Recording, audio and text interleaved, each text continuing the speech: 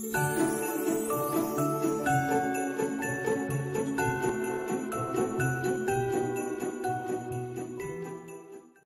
everyone, Connie here, and welcome to my blind reaction to The Prestige.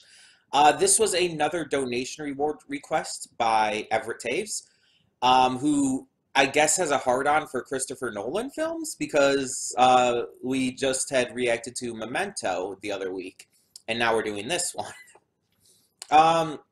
So yeah, we have The Prestige. I don't know too much about this. I believe that it's about stage magic, which I'm a big fan of personally. I love stage magic. Like every season on America's Got Talent, for example, if there's a stage magician, I'll be impressed. Not that they're there, but I'm almost always impressed by stage magic. Not always. There are exceptions. There are stage magicians who just aren't as great. Some of the best, in my opinion, is close-up magic. I really like that, especially involving cards.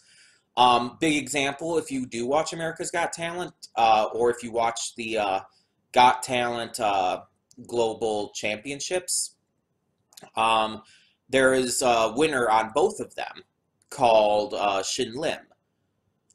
He won both a season of America's Got Talent and the AGT World Championships. And he's just phenomenal. Like, seriously, one of the best magicians I've ever seen. Like, right up there with the likes of Penn and Teller, for example. But yeah, I love stage magic. I think Christian Bale is in this, but I'm not 100% sure on that. I know, I've heard of the movie. I've seen trailers, but it's been a long fucking time. Like, I think I saw the trailers when this movie was first coming out and everything. And maybe a little bit afterwards, but I don't know the... I never saw it. I don't know, I just never did. So I don't really know much of anything about what's going to happen. I don't know, like, even if the movie has a lot of stage magic in it, I don't know if that's actually going to be the focus, or if there's going to be some other big story going on. I don't know. Like, I doubt it's going to be like a crime thriller like Now You See Me. But, which I still haven't seen the second one of those, by the way. I need to see the second one of those. But, yeah, it's like, I don't know. I don't know where this is going. And I don't know if it is dealing with stage magic, what kind. Because there's so many different kinds of stage magic. There's just standard sleight of hand, there's close-up, there's escapism. There's so much that can be done with magic. So it's like, I'm just, it's like the cogs in my mind are reeling, wondering, like, what is this going to be? Now, I am watching this on YouTube. Everett gave me the money to rent it on YouTube. So... yeah, because of that, there might be a little bit of lag, a little bit of freezing that happens sometimes with watching these movies on YouTube. I don't know why. Like, I've reacted to other things on YouTube, and they don't lag like that. Even longer things. So I don't know if it's just the length of the movie. I don't know if the player, when you watch the movies on YouTube, I don't know if the player is different or something, or... I don't know. But, yeah, it does that sometimes, so just a heads up. And, yeah, I'm more excited for this than I was with Memento, to be completely just honest. Because with Memento, I didn't know anything going in. This one, again, I believe it is at least focused quite a bit on stage magic, which, again, as I said, I am a big fan of. So it would definitely interest me a lot more. And I'm very much intrigued by that alone. Plus, to be fair, now that I have seen Memento, that movie was... the way it was presented was very disorienting, I guess you could say. At least on your first watch, it takes you completely off guard and everything. And I believe even Everett, I believe you said that it like takes multiple rewatches to really catch everything and all. Um, and I watched reviews on the movie, and other people were saying that too. Like on the first watch, you'll just be lost a lot of the time. But then on multiple rewatches, you'll start to get things better. Um, but yeah,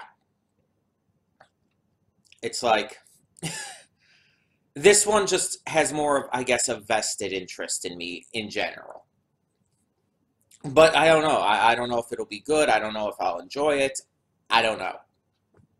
So yeah, I'm excited though. Uh, we're gonna get right into it. So when the screen fades to black, pause this redirect and go to the description below. Follow the link to the reaction, and after you watch it, come back here to the redirect and resume play. Because after it fades to black, then fades back in, everything from that point forward will be my afterthoughts and will contain spoilers to the movie. So that being said, thank you so much for tuning in, and I will see you at the reaction. And we are back, and we'll begin with spoilers in 3, 2, 1, now. So, this was The Prestige, a movie about a deadly rivalry between two, technically three, stage magicians in the late 1800s, early 1900s era. And I'm going to get my two negatives out of the way first, because I do have two negatives. I have two things that I didn't like about it, but otherwise I actually really enjoyed this movie. My first negative, I don't like the ending. I don't like that one of them won.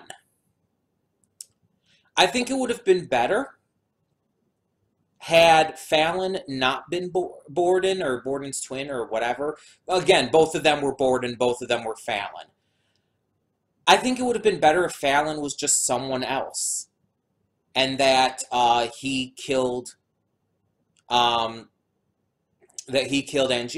and then both Angier and Borden died, showing that their rivalry and obsession with each other was their eventual downfall and their eventual doom. I think it would have made a much bigger impact.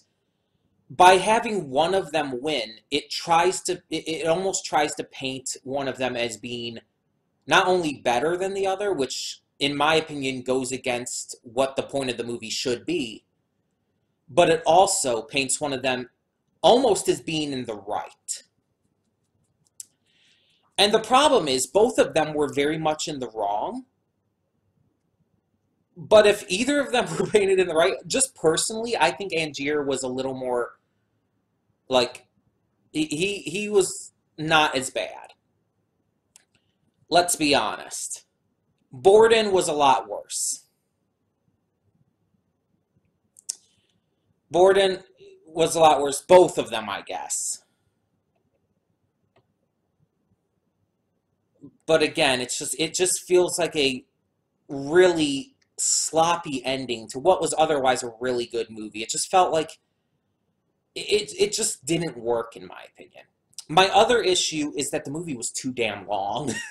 This is a 2-hour movie, and I know for a lot of movies that's pretty normal, but like for a superhero movie or something, that works, because a superhero movie keeps the action and pacing always feeling fresh, always feeling like something is happening that keeps your attention. When we got to the 1-hour mark halfway through this movie, I was wondering when the hell this was going to be over. Like 1 hour in, halfway through the movie, it already felt like it should be over, because it felt like there was just so much happening. It just felt like there was so much happening, and it was just too long. They did way too much and made it way too, just put too much into it. And this kind of goes with this same point, so I didn't count it as a third issue. It kind of goes with the same point. The entire love angle thing that was going on, the entire romantic angle with with Sarah and then ScarJo's character felt completely forced in just to pad out the runtime. And again, like I said, this goes in with the fact that it felt overly long. It felt completely unnecessary, and the way it ended with Sarah committing suicide and ScarJo's character just leaving just felt really lazy. It just felt like it was just, again, thrown in for the hell of it. Now, Angier's wife at first, the one girl from the beginning and everything who died, that really set all this into motion, like, that was fine. That setting things into motion was fine, but bringing in, again, these other two girls, both of whom loved separate versions of Borden and everything, and all of that jazz, it just felt like too much. And again, it felt like it was forced in just to pad things out, just to make it longer. I feel like this could have easily been an hour-and-a-half movie and would have been a lot better if they just cut out that entire storyline. But yeah, those are my real complaints about it. It felt way too long, and certain things because of that felt forced in, mainly the love angle. And then beyond that, I didn't like the ending. Well, specifically the fact that Borden won, that one of them won at all. Now, the other part of the ending, let's talk about that real quick while it's fresh in my mind. So, the stunt double, the drunk stunt double, isn't the one who died. That was my theory at first, as you remember. It's like, oh, was the stunt double the one who died? And it wasn't really Angier, and he survived, and he's going to come back, and that's the trick? But instead, the trick ended up being that, like he admitted, it wasn't magic, it was science. He was cloning himself. And every time he performed the trick, the original one who was on stage would fall down into the tank and die. While the clone, well, would get off to do it again. Get away to do it again. So every time, there only ended up being one left.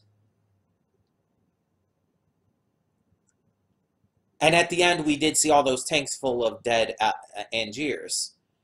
At the end, there was only one Angier. So Angier did die.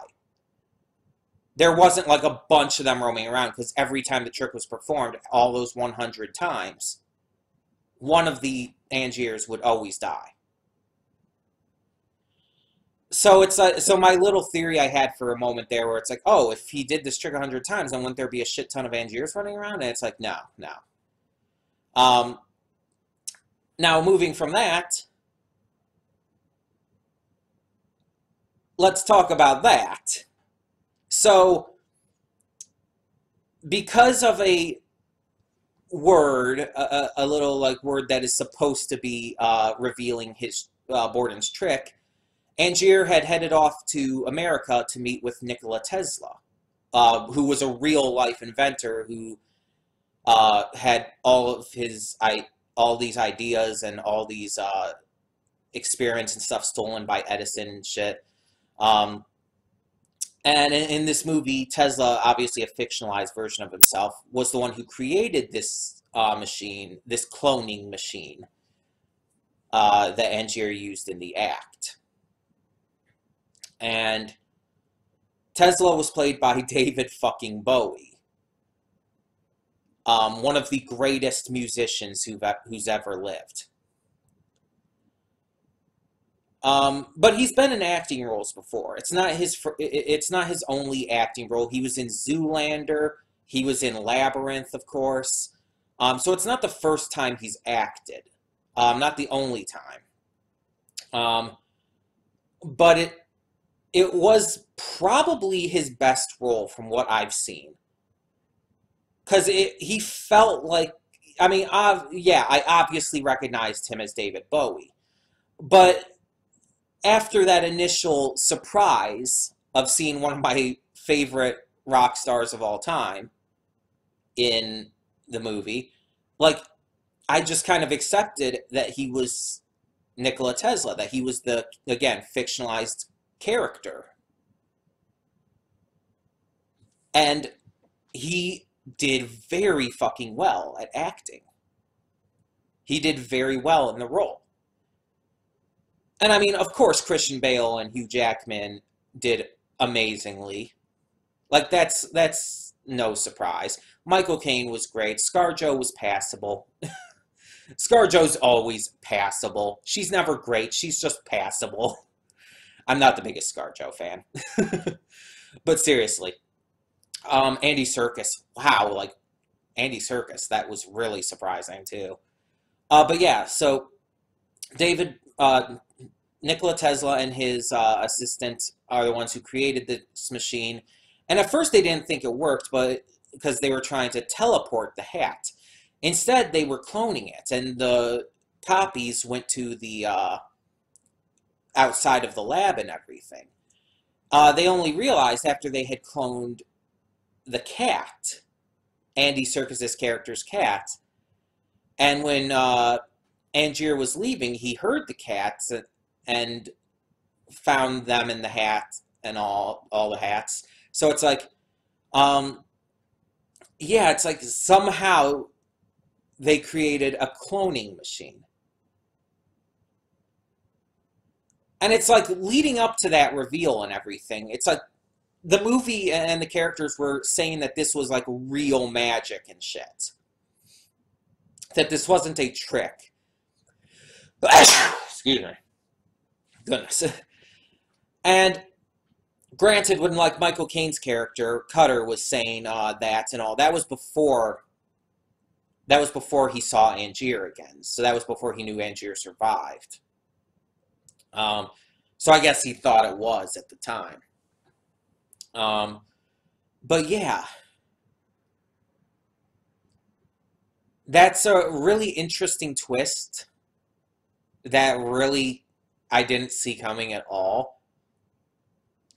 And kind of takes this from just a drama to a little bit of sci-fi as well. But the movie is mainly just about, of course, Angier and Borden's bitter rivalry that starts when they were working together under another magician. They were working as plants under another magician to help with his act.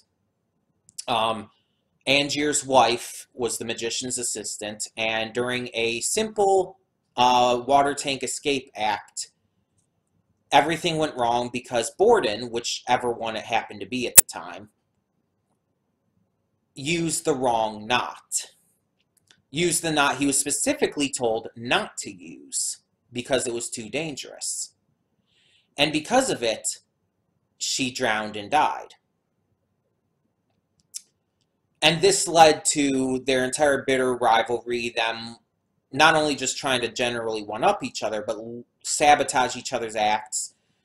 We saw Angier shoot Borden during a bullet-catching stunt by putting a real bullet into the gun, which was a trick. Well, it was a real gun, but it was used as a trick gun, basically.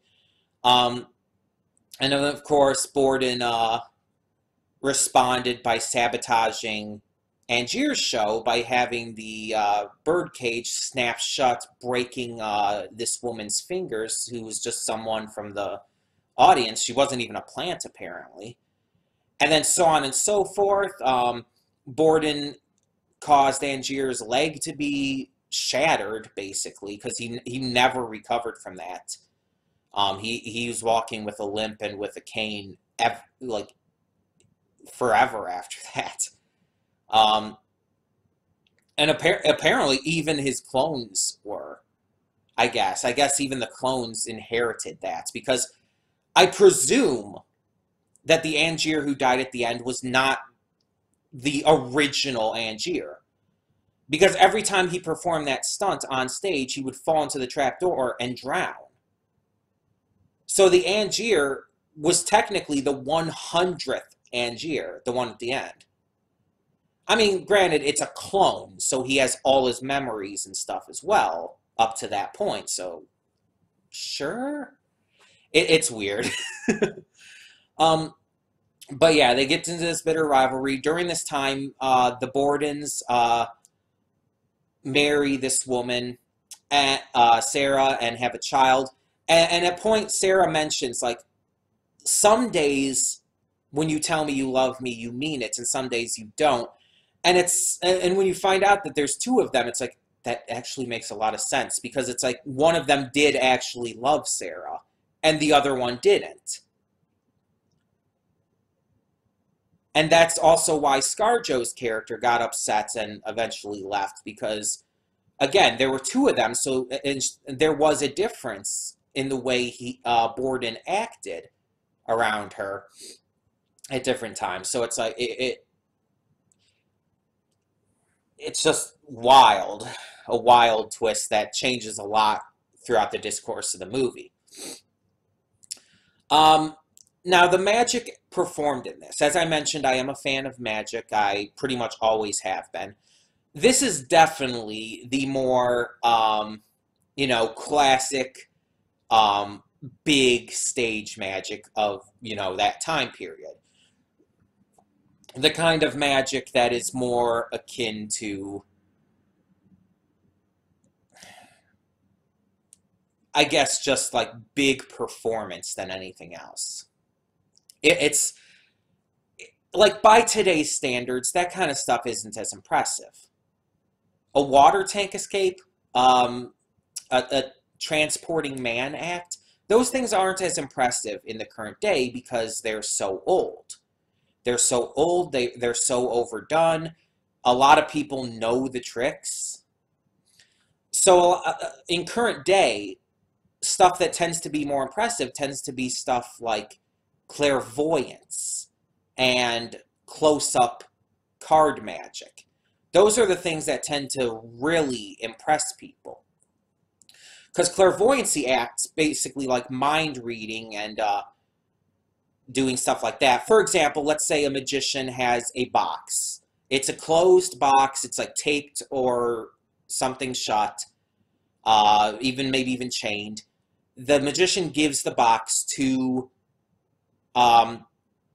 some other person. Like, let's say if it's America's Got Talent, they might give it to one of the judges. If it's Fool Us with Penn and Teller, they'll give it to Penn or Teller.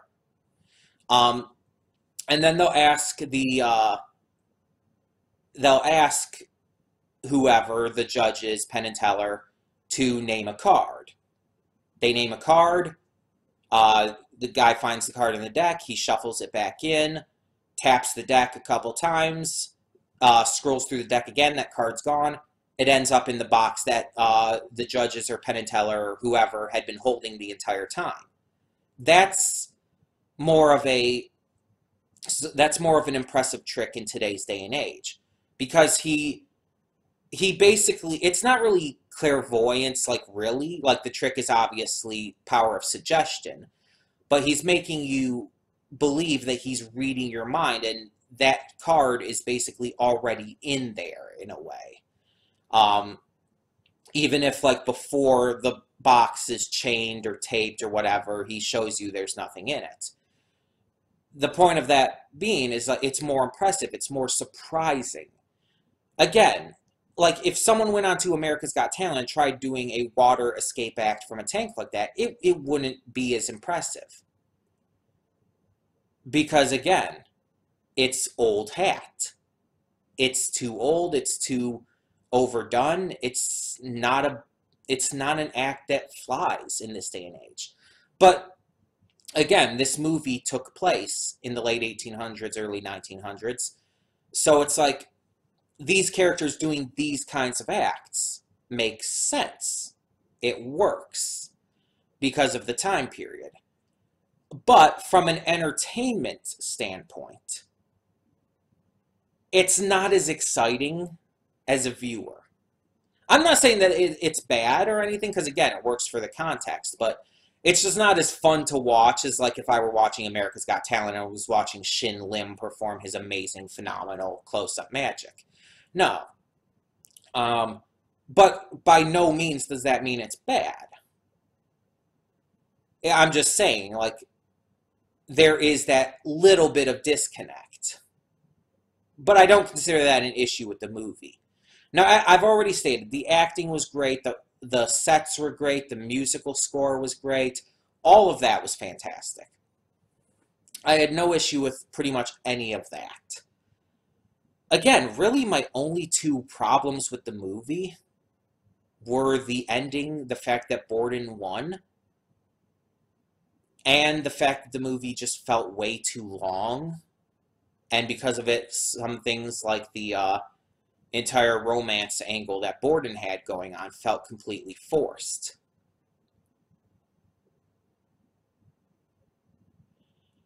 And then there's also a question I just thought of. Whose daughter is that? I mean, yes, it's Sarah's daughter, but which Borden is the actual father of this kid? Is it the one who survived, or is it the one who was hanged?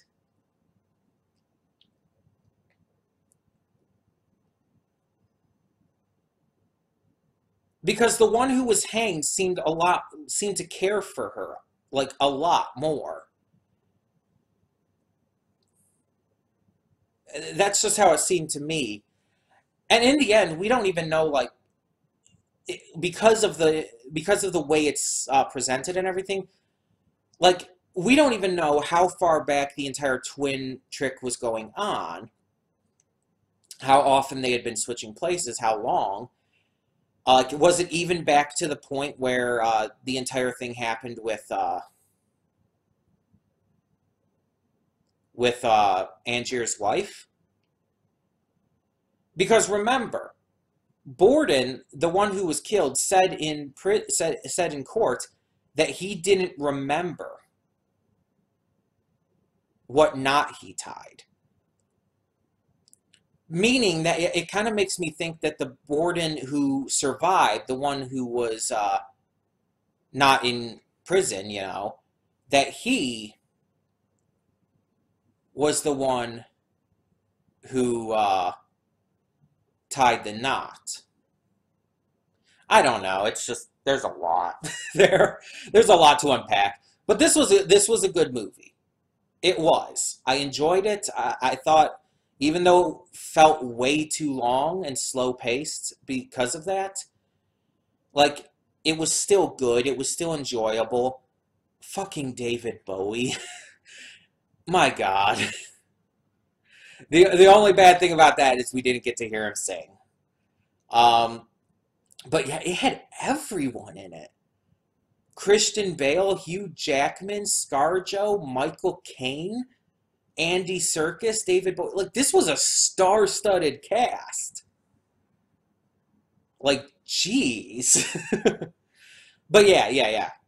Tell me in the comments below what you thought of The Prestige. And I'm sure I'll be hearing from you, Everett, whether you write a book report or not, on your thoughts on this one. I can say I definitely like this a lot more than Memento. I mean, even though, again, the kind of, like, how it was handled was still like, oh, it kind of jumped around a little bit. Like, we saw the ending, well, near the ending, pretty much early on, almost first. Like, the entire thing with Angier dying. Well, actually, he actually did die, but... And then it kind of skipped around. There were a couple points where it showed Borden in prison, but most of it seemed to be pretty sequential, just during the events between the death of Angier's wife and the Tesla machine trick, where everything started to go crazy with that. Most of the stuff seemed to be the events between those two. But yeah, tell me your thoughts down below, and thank you so much for tuning in. For now, I'm Connie, and I'm signing off. See y'all next time. Hey everyone, Connie here, and thank you so much for tuning in to today's video. If you want to check out any of my social media links and more, please check them out over to the side. And if you have any comments, questions, concerns, please leave those down below. In the meantime, though, thank you so much once again for tuning in. For now, I'm Connie, and I'm signing off. See y'all next time.